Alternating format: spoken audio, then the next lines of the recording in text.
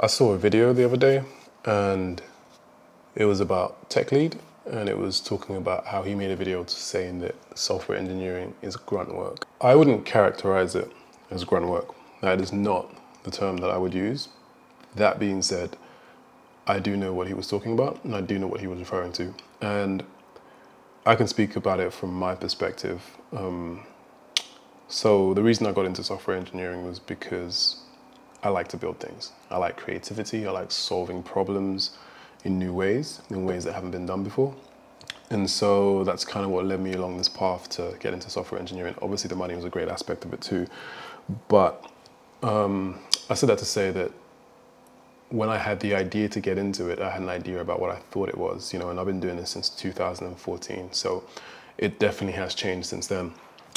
And I think the thing that I learned quite quickly once I actually started working was a lot of the work that I do professionally, a lot of the work that software engineers do professionally is not the kind of stuff that you dream about.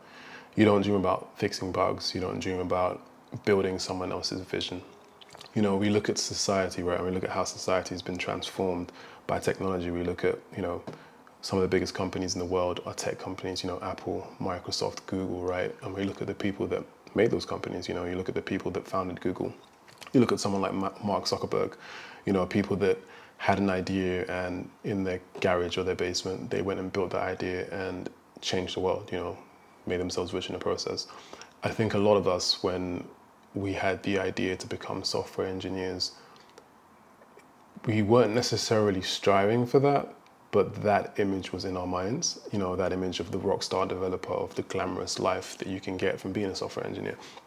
And I think what Geomatech was getting at is that the reality for most software engineers is not that. The reality is, especially in today's world, because if we go back to, Facebook was made in 2004, and Google, I think it was a few years before that. If we go back to that time, the world was a very different place. Software wasn't as integrated in our everyday lives as it is today. And back then, if you built software, it was likely that you were building brand new software to solve a problem in a new way.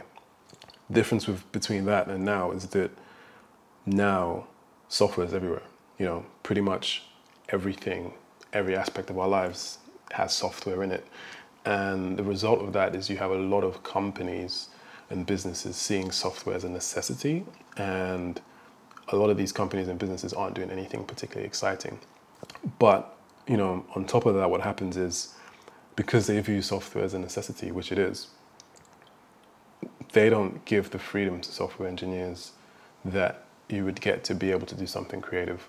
What happens is you have business managers, you have CEOs, you have people thinking, okay, this is what we need to do with this part of the business, but we don't have the expertise to build it, so let's bring in some software engineers to build it. And that, I think, is what Geomatech was getting at, because, I've worked for various companies and I learned quite quickly that you don't get any freedom when you're working professionally, unless you're working in research, or maybe if you're working for FANG, you might have the freedom to say, okay, hey, I want to do this thing, and I want to integrate this new technology. The vast majority of software engineers don't get that opportunity. For the vast majority of engineers, what happens is, you work with the designers, you work with product managers, and essentially everybody just tells you what to do. They come up with a design, they come up with an idea, they come up with a new feature for the software that they already have, or they come up with an idea for an app to, for you to build, and they just give it to you, and then you have to build it. And so what's happened is software engineering has gone from those early days when you had, people like Zuckerberg building whatever they wanted and, getting rich off it and changing the world, to the situation that we have today, where you essentially just build someone else's idea, you make them rich, And that's not to say we don't get paid a lot to be a software engineer, we do, but we aren't the drivers of innovation that we used to be, at least most of us. We can be, but the reality is for most of us, we work a 9 to 5, Monday to Friday, we get our paycheck, and during that time, what we do is we just build someone else's idea, We might have 1,000,001 ideas about how the feature that we're building isn't, going to be successful or isn't the best idea for that product. A lot of times, no one listens to you, because that is the reality of software engineering. And so I said all that to say that I wouldn't characterize it as grunt work, but I do think that a lot of it is essentially we are doing things that we wouldn't necessarily do if we were given the freedom to do whatever we wanted. And that is, I think, what he was getting at. And, and that's not to say that software engineering isn't fun, and that's not to say that it's not a great career. I think it is. I just think that the glamour that, became attached to the profession, the way that it started, that glamour doesn't really exist in a day-to-day life for most software engineers.